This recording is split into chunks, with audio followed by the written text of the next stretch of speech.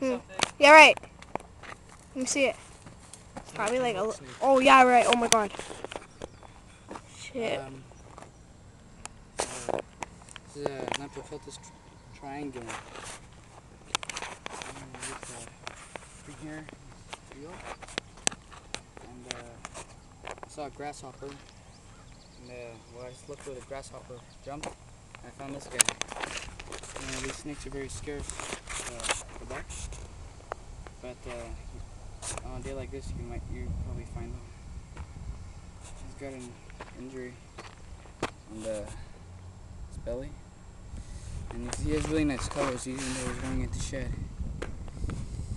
These snakes, they have their tan color with brown blotches going down the back and the sides, smaller blotches going down the sides, outlined in black. And cool. He's really bitey too. It's the biggest one I've ever found. I found one last year, but it was much smaller. And yeah, it's a really nice snake.